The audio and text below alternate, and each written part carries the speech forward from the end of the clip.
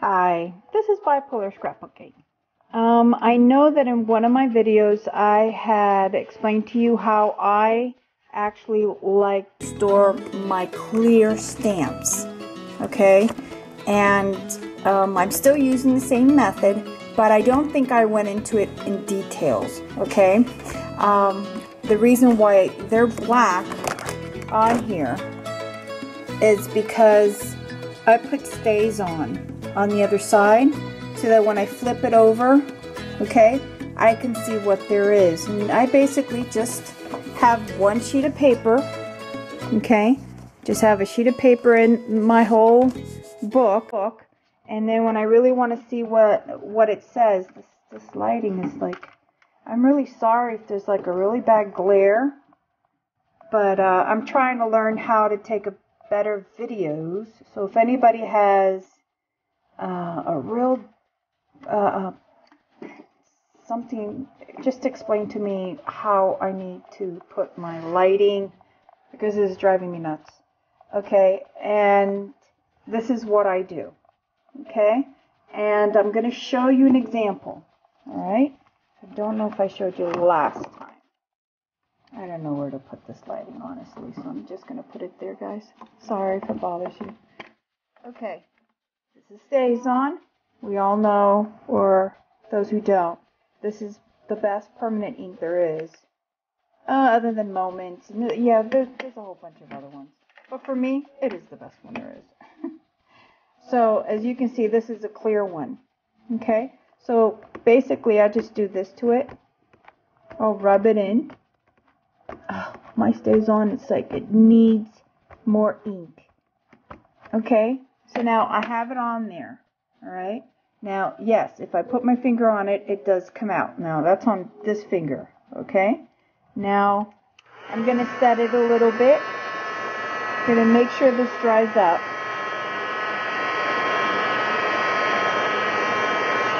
That's all it needs. It doesn't need a lot. Now remember this finger, now I'm going to use my whole hand. And it doesn't come off. Okay? So if I go like that, it doesn't come off. Now you could flip it over. If you flip it over and press on it, I don't believe it shows up. And it doesn't. Okay? It doesn't show up at all. Okay? So just to let you know, this is why. Now I put it on this one. This one's a different one. Okay? This is why. This is from the other one. It doesn't come off. This is why I do it like this, so that I can see what I have on the other side. If I want to look at something else, I will flip it over.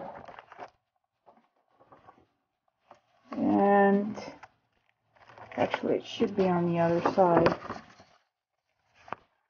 Sorry, guys, I don't mean to get you nauseous, but I have a tripod. It is very tiny, so I can't get a real good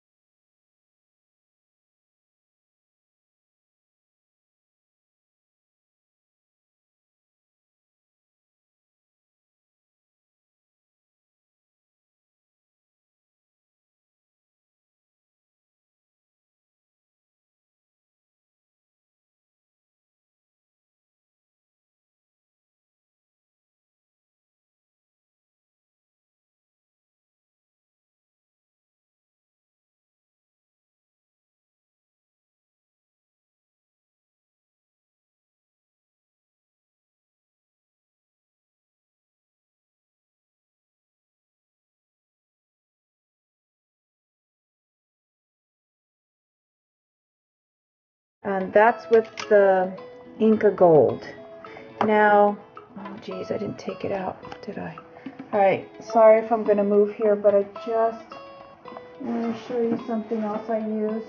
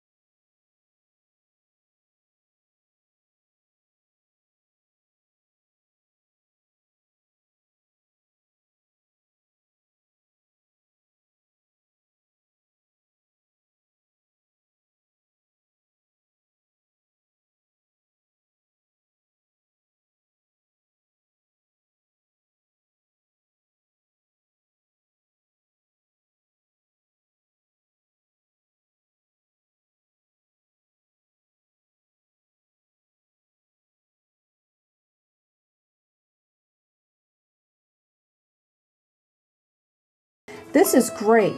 You can mix this with any color, watercolor, and it gives it such a beautiful pearl color. It's so bright. Gives everything a bling bling effect. I love.